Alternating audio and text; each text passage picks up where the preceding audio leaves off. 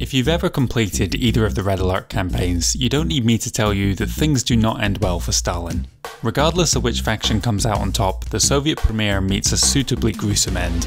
This was not, however, the end of Red Alert, as two expansions would follow a year later.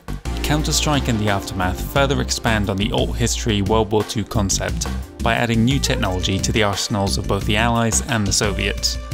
As some of you may know, last year I wrote a series of articles that sought to put the events of the two Red Alert campaigns into a single chronological order.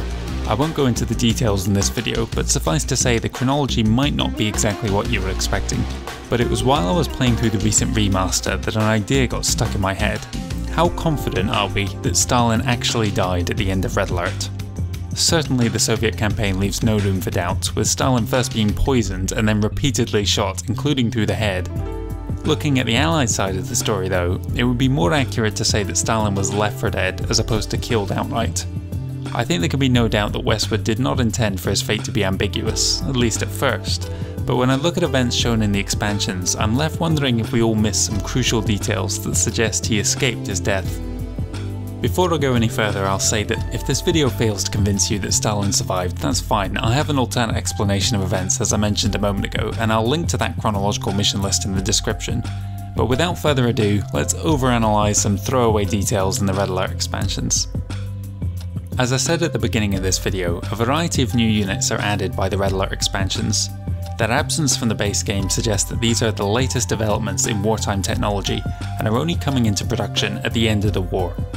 Taking a look at the Soviet Tesla tank, we can actually chart its evolution from the initial batch of prototypes in the Counter-Strike mission Legacy of Tesla, to a broader test deployment in Crackdown and Fresh Tracks, and then finally their mass production in time for the events of the Aftermath. All this implies the passage of time in which the Soviets can rally and launch a counterattack or counter-strike that prolongs the war. Now this could happen under the leadership of Nadia, Kukov, Gudenko, or even Kane, as the fates of all of these characters are left unanswered by the Allied campaign. But about halfway through the Aftermath levels, we're sent on a mission to capture the latest piece of Allied technology, the phase tank. And who is it that sends us on this mission? An oversight, perhaps you're thinking, but let's take a look at the next mission briefing as well. Well, when exactly did this mission take place then? Looking around the map, we find that the phase tank was far from the only piece of advanced tech present in the base. The Chrono tank is an evolution of the latest in cutting-edge Allied technology, a unit which does not yet exist during the assault on Moscow as portrayed at the end of Red Alert. Furthermore, in the following level, the Soviets arrive with their own advanced technology, fielding missile subs and the new production Tesla tanks. The references don't stop here either. In Shock Therapy, Stalin assigns his elite guard to the destruction of a treasonous population. This mission follows a formula that becomes more and more common in the expansions. Gradually, people are starting to turn on the Soviets from within. A slew of defections is followed by a series of uprisings, culminating in the Grodnev Revolution, where yet again Soviet weapons are turned on their own people. The question that this theory raises though is that if Stalin somehow survives the end of Red Alert, what does happen to him? The answer to that is perhaps in this same mission. At the end of the level, the defeated rebels plead with the player to allow a convoy of their women and children to escape.